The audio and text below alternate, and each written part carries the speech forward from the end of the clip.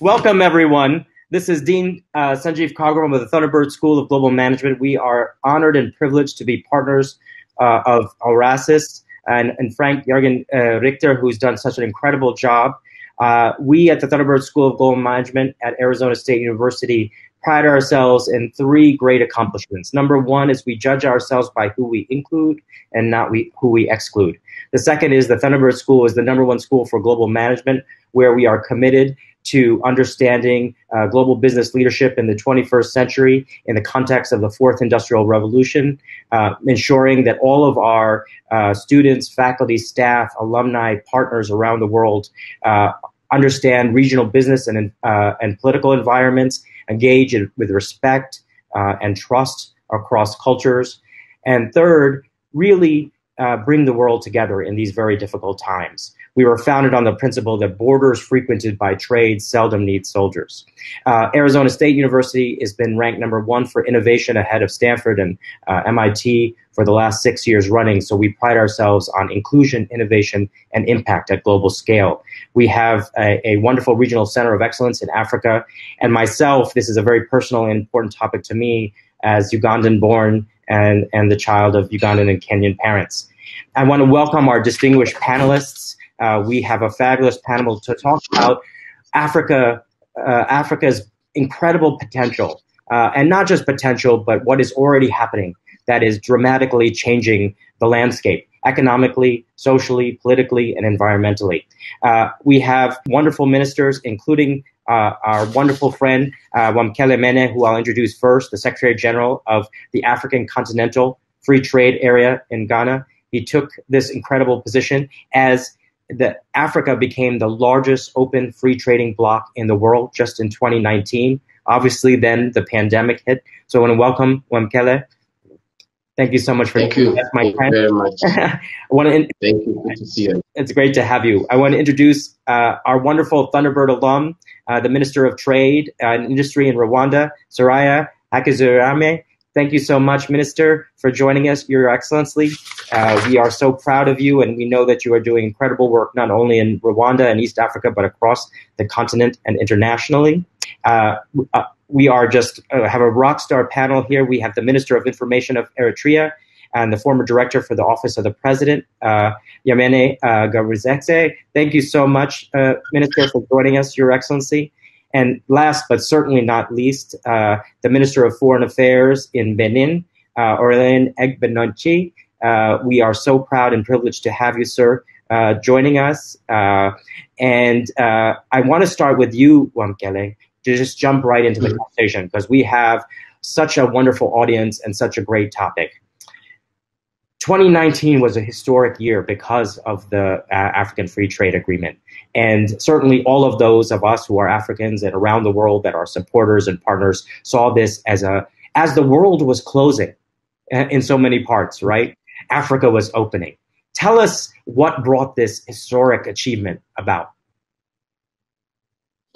Well, first, let me once again thank you for inviting me to be part of this session tonight. And I want to also thank the other panelists, the honorable ministers, and the organizers for putting this together. I think what's remarkable about what has happened is that as we saw in the world, an increase in protectionism, whether it is trade protectionism through tariffs, increased tariffs, the so-called trade wars, or protectionism in the form of barriers to investment, we as Africans were going the opposite direction.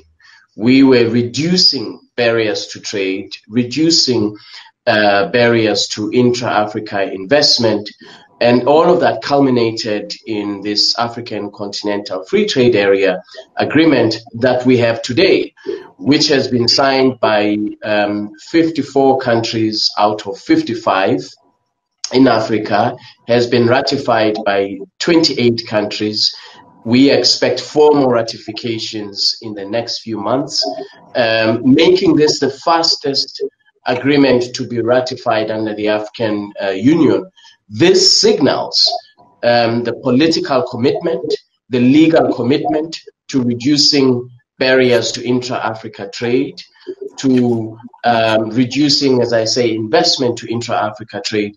And so I think we as Africans have achieved quite a lot under the leadership of the Assembly of Heads of States, of course, who have been pushing us for the last 4 to 5 years to move much faster in negotiating this agreement. The ultimate objective is this. We want by 2035 to double intra-Africa trade, which of course is relatively low compared to North America, compared to Europe. Our intra-Africa trade is the best figure that I've seen is at 15%, which is very, very low. So we want to make sure that as we boost intra-Africa trade, we focus on Africa's industrial development.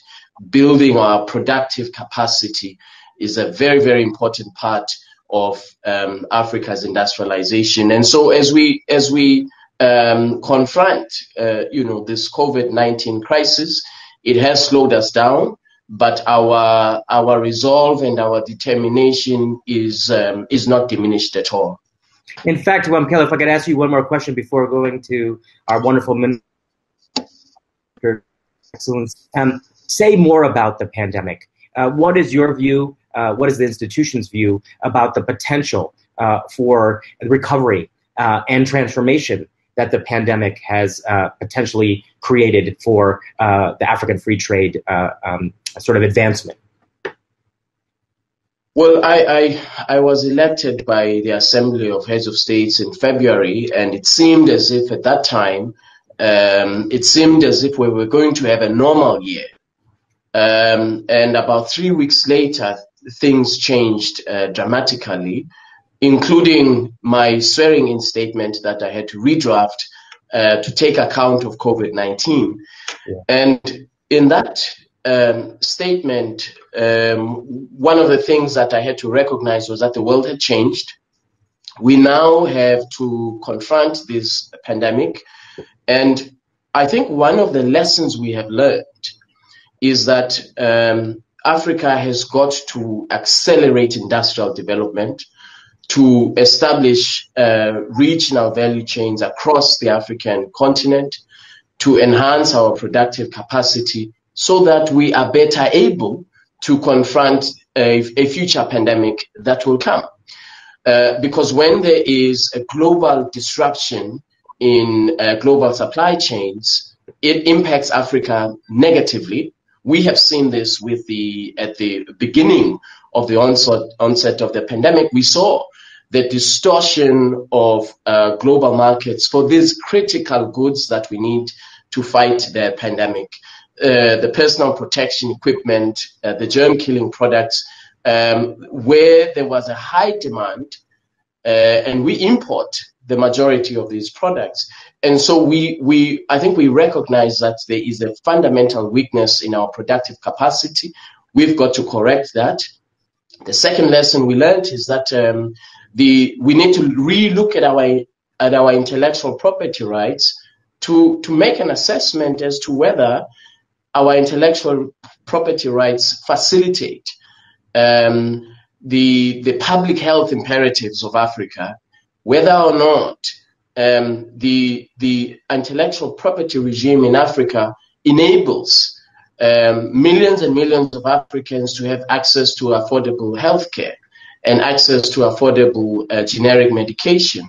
I think all of these things are lessons that we've learned from COVID-19. The last point I would make is that unlike other parts of the world that have the monetary policy space, the fiscal policy space to provide these very large bailouts, economic recovery packages to their domestic economy to re-inject dynamism, many African countries don't have that. What we have is this agreement, and I've made this point before, where we aggressively implement this agreement to boost intra-Africa trade. That is the best hope as Africans that we have for a post-COVID-19 recovery, if there will be a post-COVID-19 world. But that is the recovery tool that we have, boosting intra-Africa trade so that it becomes the driver for an economic recovery on the African continent. Thank you so much, my dear friend Wamkele. Minister Agbénonci, can we ask you for Benin the same question? What has been the progress in Benin prior to the pandemic in terms of economic transformation, policy reforms, and making Benin ready for the 21st century? Minister, Your Excellency, welcome. Yes, thank you. Thank you, moderator. Can you hear me? We can, sir. Okay. I think before I answer your question, I would like to thank Dr. Frank Jürgen Richter, the president of Horasis, for inviting me to part in this meeting. And this is, of course, happening in a special time when we have to break with habit and experience new social interaction using information and communication technologies. It's true that before COVID-19, we understood that the full potential of ICT is huge, but now this potential is really being implemented at a great speed. And since this morning, I understand that the number of prestigious speakers have taken the floor for this all-day event, which is taking place exclusively online. To answer to your question, I must tell you that in Benin, since 2016, we are experiencing a new momentum. We have decided to change totally the way we do business, and we are transforming the political, economical, and social structure in our country because we have a potential, and if we don't change the way we do business, we will not make it.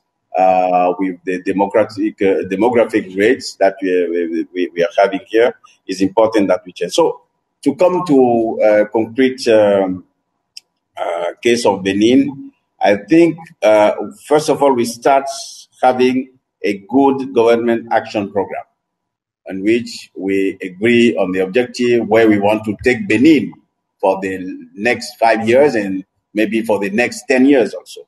Secondly, we try to work with all our development partners, but not only those who are in development strategies, but also financial institutions, because you have to mix those who are in strategy, those who can help you in design some policies, with those who can put the resources, those who can help you to go to the global market. That is very important. So we put that together, and now we have a national development plan on which we are working. So, based on all this, we have decided to conduct some drastic reforms of our economy. Drastic reform also of the political system. In the past, we used to have up to 250 political parties. It cannot work. This is not democracy. This is everything except democracy, anarchy, we call it.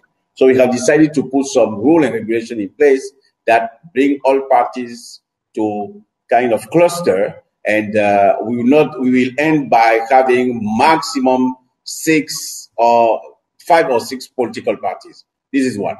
Then we clarify the terms of responsibility of each institution, and we clarify also the fact that no one can serve as president in his lifetime more than 2 times. That is also very important for us. And we embark on a very drastic fight against corruption, because the real problem of Africa is corruption. We have the institutions, we have, I say, the means, but the way we do business is very sad.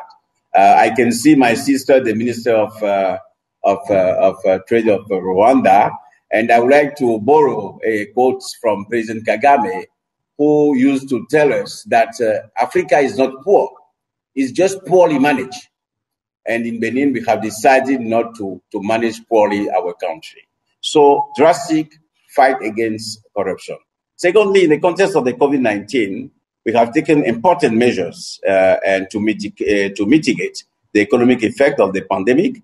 And these include support to formal enterprises. We put up to $100 million to support them. because what happened was not expected. And if you don't maintain the machinery of your economy, things will not continue. This is one. Then we decide to support also craftsmen and small trade up to, we put 8.9 million in this. And also we try to subsidize for the first time. We provide them with subsidies on water and electricity tariff. This cost us like 10.2 million US dollar. And we add to that some complementary measures to support agricultural enterprises and micro and small and medium-sized enterprises for an amount of almost 200 million US dollar. And I must underscore this because I don't want to keep take the floor for too long. Governance now implies that states must be able to make structural investments for the long term, but also develop tools and instruments dedicated to dealing with emergency and shock situations. And this is one of the key lessons we need to learn from this pandemic. It's important for us to have those tools, to have a contingency planning, what we call a kind of contingency planning to face situations like this. And I think these public policies that are enforced today are necessary and indispensable to create the condition for sustainable and ecological viable growth. Benin has also embraced the path for innovation with a lot of measures, which is the key for the future by reforming education and technical and vocational training system. Let me conclude here by saying that it's important that in order to face national challenges, it is essential for us to build solidarity at global level, promote circulation of financial capital, and the transfer of technology and knowledge. We cannot continue dealing with globalization, which is only managed the way it is, because globalization cannot only result in the rapid spread of viruses and threats. It must also allow the diffusion of innovation and gains from exchanges. It is on this condition that it will be able to create new enthusiasm for everyone. Let me stop here and listen to my other colleagues. Thank you. Thank you so much, Your Excellency. Let me welcome again Minister Soraya, the Minister of Trade and Industry of Rwanda. And I can't hide our pride being a Thunderbird alum. We are especially proud to have you here on the panel, Madam, Your Excellency. We are starting off the conversation really saying prior to the pandemic, each country in Africa and Africa overall was headed in such an incredibly positive direction. All of us of Africans and around the world were so, if I may say, bullish on the continent, really, and with the African Free Trade Agreement, which you were a leader in, of course, Secretary General Mene, of course, and many others, there were so many good things in place. What are some of the key steps you took in the ministry and more broadly in the Rwandan government to set Rwanda up for the decade of action and success in the 21st century? Welcome, Minister Soraya. Thank you very much, Sanjeev. It's a pleasure to see you again, and I would like to pass my greetings to Minister of Benin, brothers, and SG Mene. Apologies for joining in late. For a country that wants to be an ICT hub, I hope you will forgive me on that. But coming back to your question, Sanjeev, what we've been trying to achieve as Rwanda was really to make sure that we can build a conducive business environment that's friendly to investors by mainly conducting three key reforms and around the key pillars. The first one was administrative reforms, where we introduced one-stop centers to streamline procedures and make it easy for businesses to acquire all related services under one roof, hence the establishment of the Rwanda Development Board since 2009, but also introducing specialized organs to provide dedicated provision of investor needs, be it the Credit Reference Bureau, setting up commercial courts, and so forth. The second pillar was regulatory reforms, where we overhauled our commercial regulatory system and to replace archaic colonial laws with modern business-friendly regulations. And these regulatory reforms paved the way for the administrative reforms, but also made it easier to do business in Rwanda by removing unnecessary red tapes and costs and providing strong protection for creditors, minority shareholders, and also establishing modern labor law practices and enabling transactions, which brings me to the last pillar, where we tried as much as possible to introduce automation, where several key services were digitized, being business registration, filing, and declaration of taxes. On one issue that's still very, very much critical for Africa, land registration. As a result, we were able to provide efficient and transparent services to businesses. One of the examples that we're really proud of is how we managed to ensure that to register a business in Rwanda, it only takes 6 hours, and that is free of charge. And these different reforms really allowed us to not only become, although some people may say that we were chasing rankings, but the fact that as Rwanda, in the past 10 years, we've managed to be one of the top 40 countries in the world where in the ease of doing business through the World Bank ranking, and the second in Africa, whereas really in 2005, when we started our reforms, we were ranked at 153. So this really shows, that these efforts to ensure that investors are not only protected but are facilitated in establishing their companies in the country, that has paid well. And maybe I would also touch upon, our experience on regional integration, starting with, our country joining the East African Community. That was in 2009. So we still, I think one of the last member states after that, there was South Sudan, but where we worked really to ensure that we participate in the customs union, reducing with our neighboring countries non-tariff barriers, harmonizing, for instance, standards and quality of products, and making sure really that the supply chains in the regions are assured and protected, with different capacity building as well, because this is really the first customs union we were joining, and we're really happy to see that the experience we've acquired and I would say the success of the ESC as a common market has translated in seeing our trade with our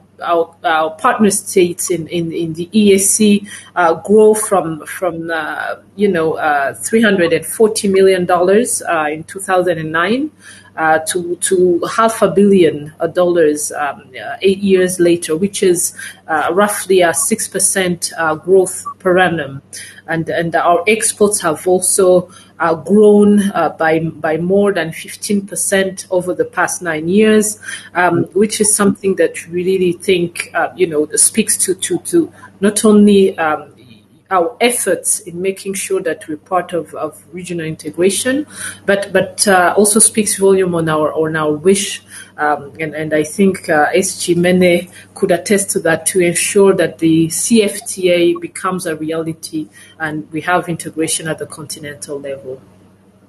Thank you so much, Minister Soraya. Could you please now share a little bit, as we asked the other panelists, what's happened since the pandemic? How has Rwanda responded? What are the prospects in the short, medium term? Of course, very few of us, if any of us, I don't think any of us can really see in the long term at this point. There's so many unknowns. But we welcome your reflections on Rwanda's experience since the pandemic. We had, as many countries or all countries in the world, the dilemma on how do we deal with this pandemic while minimizing the impact on our economy, and especially the impact on our SMEs, most of them being startups. We had to take the decision at the beginning of the pandemic in our country, which was mid-March, to take bold decisions and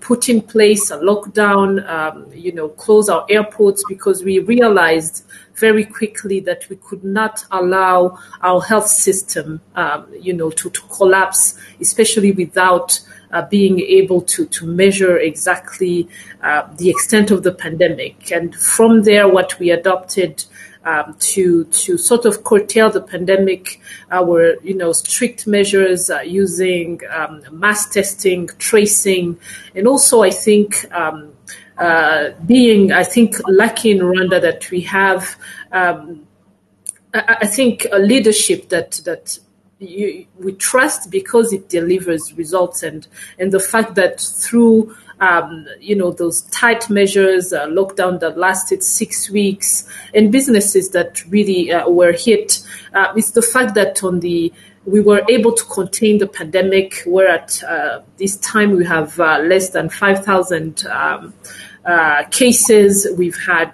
Unfortunately we lost up to now 28 people, but it could have been worse without those measures in place.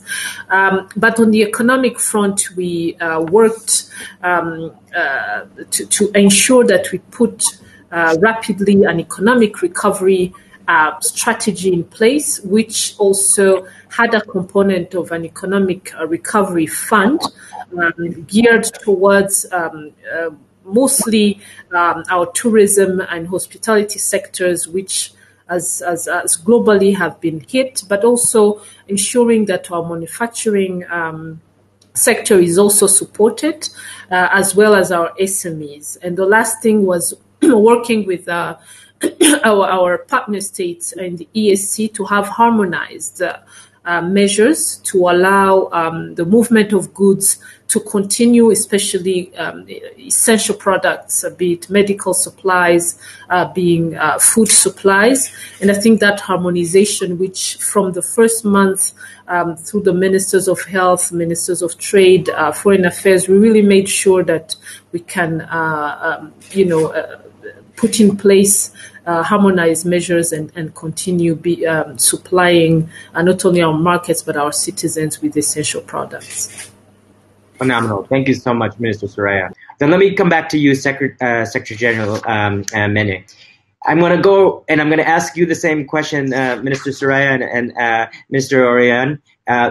If you had a magic wand and you could change 1, 2, or 3 things that you believe would fully unlock the incredible potential that was already being realized pre-pandemic and will continue to be realized even with the pandemic, what would they be?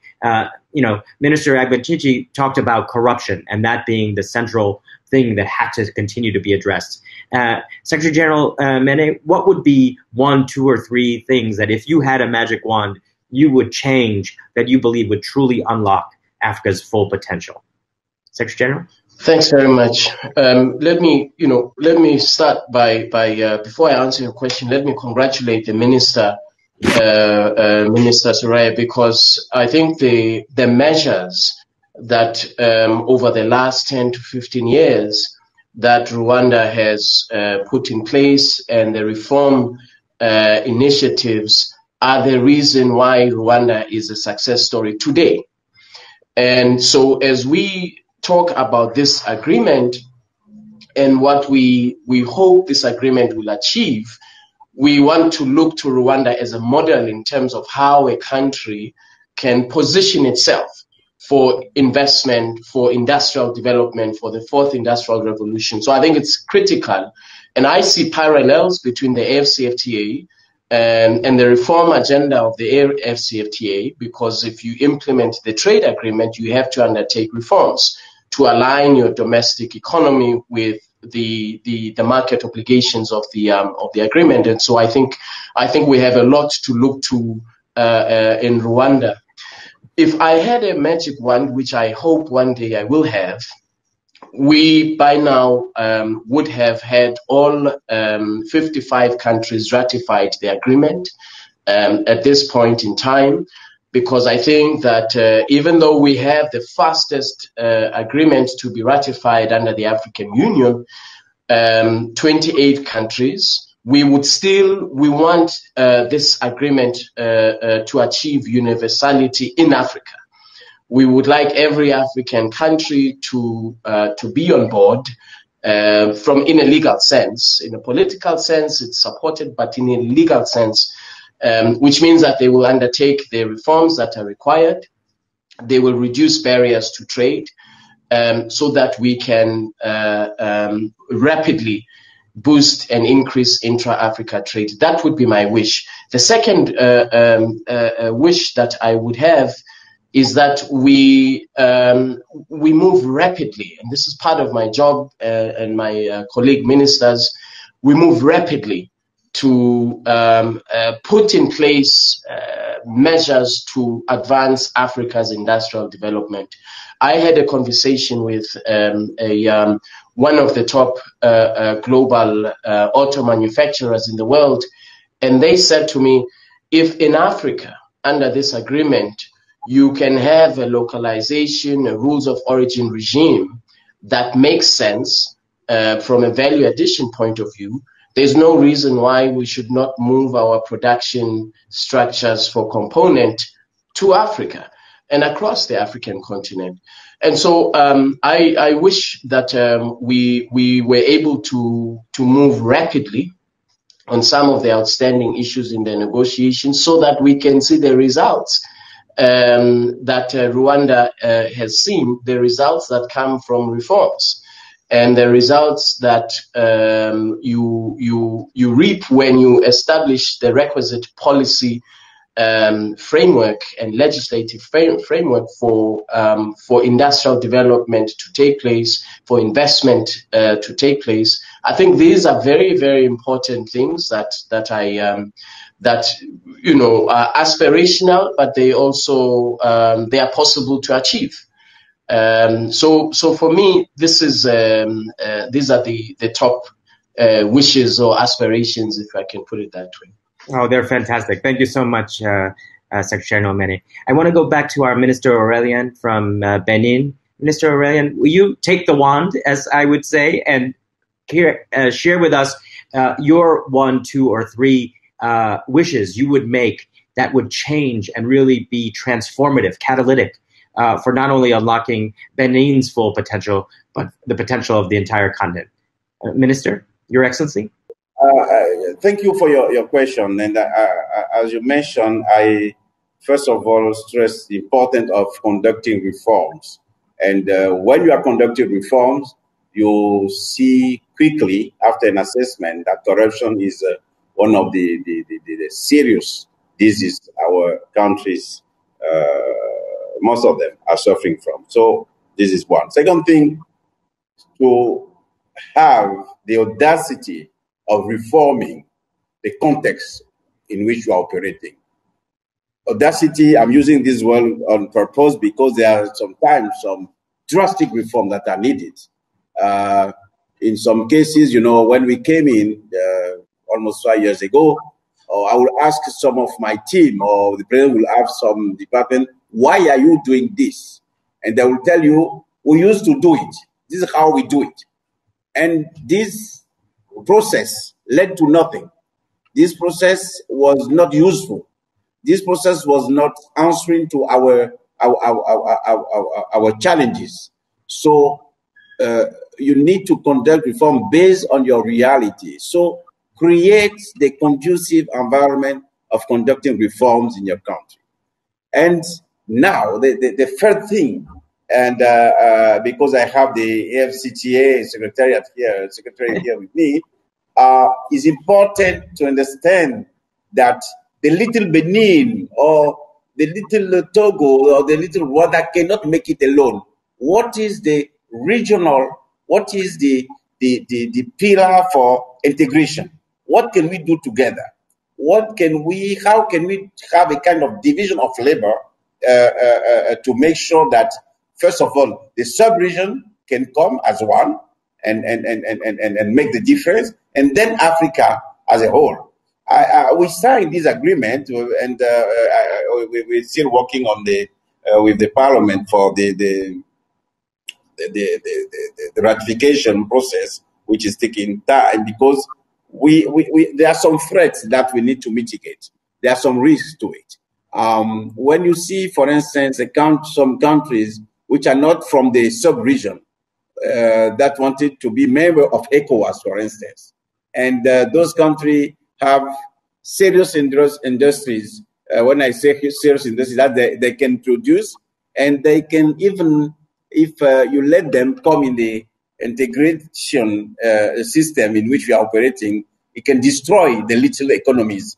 How do we organize ourselves to mitigate the risk of this type of integration? We know that the final objective, we know that where we want to go is to have integrated and vibrant economies that are working together. But we need to make sure that the steps are carefully managed. And for that one, I would say that yes, fight corruption, create a conducive environment for the drastic reform, audacity of drastic reform, but make also sure that the environment, the integration environment, is well understood and well taken into account. And very last one, what are the opportunities that you are providing to the youth? Because we have a problem of growth. Yes. We have a problem of democratic growth in our countries. What are the opportunities for the youth? And that is something important because it's a time bomb, Yes. Youth in our country is a time bomb. And we need to make sure that we provide them with opportunity. We give them the possibility to be part of the movement. If not, you see what happened in the Arab Spring, for instance. So we need to be careful and make sure that we are doing the right thing at the right time. Thank you so much, Minister. I'm going to pass it over to Minister Soraya. We have our last 3 minutes. The wand is in your hands, Your Excellency. What are the 2 or 3 things that you believe will be transformative, catalytic in this new normal pandemic world that we live in for Rwanda, for East Africa, and Africa more generally? Minister Soraya? Thank you so much, Sanjeev. And I will echo what Minister Aurélien has just said on the need to ensure that we have not only jobs, but opportunities for our youth. And I think what will be transformational is really not only as governments or policymakers making sure that we conduct reforms, but are agile enough to adapt the policies and the laws that we have in place to the new normal. But also, I think changing the mindset on, there's one thing is to have strategies and policies that are magnificent, but the execution and execution rate is what will make the difference. And here I think Africa, as we embark on this CFTA, which is a sort of a paradox where we see more protectionist sort of a trend in the world, but it's timely and it's crucial for Africa to really make this work, so that we can represent more than the 3% of global trade that we currently represent. And I would end saying that it's also an issue of changing the mindset, which takes longer, but the mindset that as a continent we can have that voice, we can execute the strategies that we've so rightfully designed, and that our youth, is our future, and that they will also benefit as any youth in the world from the opportunities and the untapped potentials that our continent has. Thank you so much, Minister Soraya. We have 1 more minute. I want to go rapid fire. One piece of communication to the young people of Africa, the youngest continent on the planet, with all the great potential, but also the challenges that our minister from Benin shared. Secretary General Mene, 1 sentence, the youth of Africa, what would you like them to hear from you? The youth of the continent must be part of implementation of this agreement and its benefits.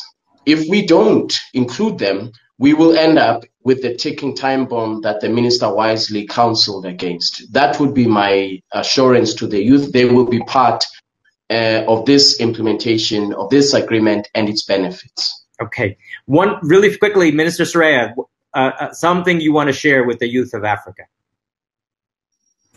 I think for me, I'll be brief. You have all it takes, and as policymakers or leaders, it's our responsibility, but you have to demand more from us. Thank you. And one last thing, Minister Aurélien from Benin, one sentence for the youth of Africa. They need to be demanding, and they need part of the move, because they are not the future, they are already here, and they need to be part of the change that we are conducting now. Thank you so much, Your Excellencies. I want to thank again our wonderful partner, Horasis, Dr. Frank Jürgen Richter. We at the Thunderbird School stand here to serve and partner with all of our wonderful colleagues here, already with the minister in Rwanda, with Secretary General Wamkele, and we know that the future is incredibly bright for Africa and therefore the world. Thank you all. Please stay safe and healthy in these difficult times.